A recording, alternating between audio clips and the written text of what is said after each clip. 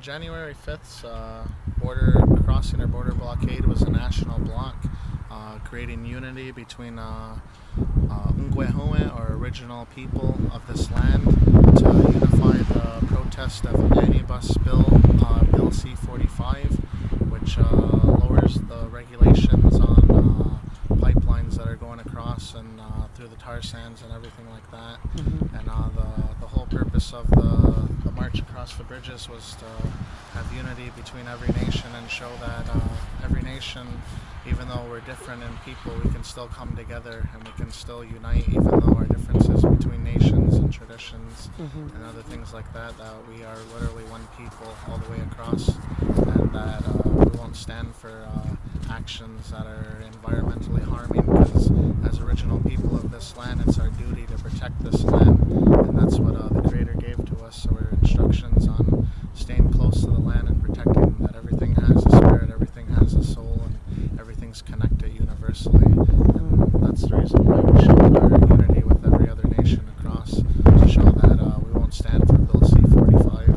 and that it has to be overturned. And I believe, along with me and other people, that we're not going to give up until the bill is overturned. And you walked over there? Yeah, we walked from the south side, which would be considered American side, but for us there are no boundary lines. Right.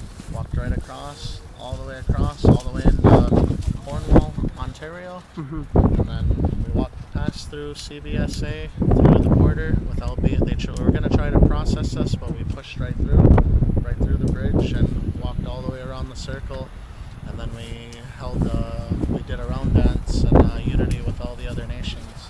And there was probably enough people to go around twice around the traffic circle in Cornwall. So real strong, powerful feeling, with everybody coming together and with positive energy. You can feel that even between everyone else, because everyone's connected. Awesome.